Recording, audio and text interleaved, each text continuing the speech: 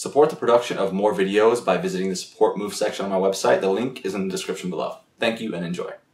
So in this video, I kind of want to think about how we can look back at Dalton's original atomic theory and compare it to what we know now.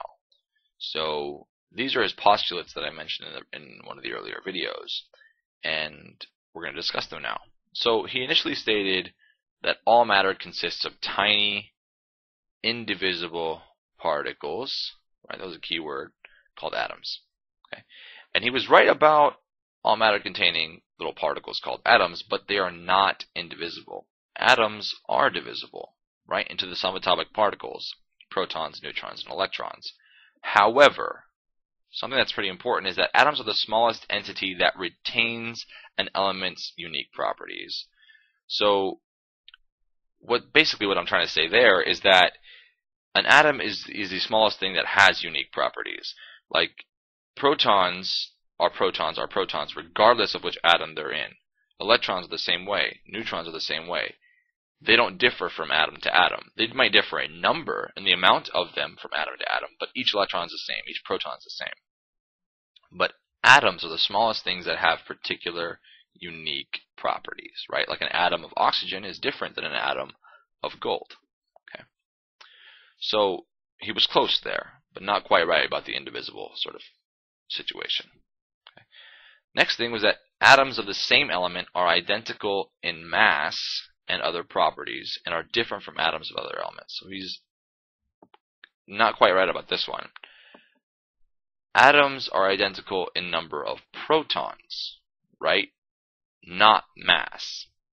This is because isotopes exist, right? You can have different masses, different mass numbers, but have the same atom, right? The same element.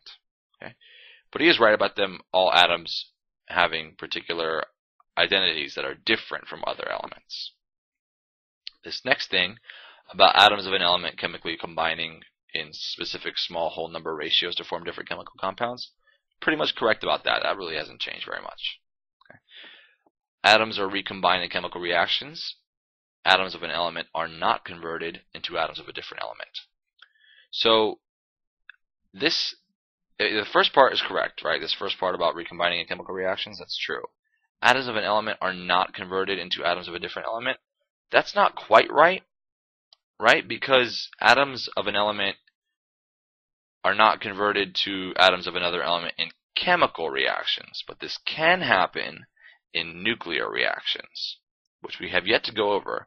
But the point is that atoms can be converted, atoms of a particular element can be converted into atoms of a different element, but not via chemical reactions, only via nuclear reactions. Okay?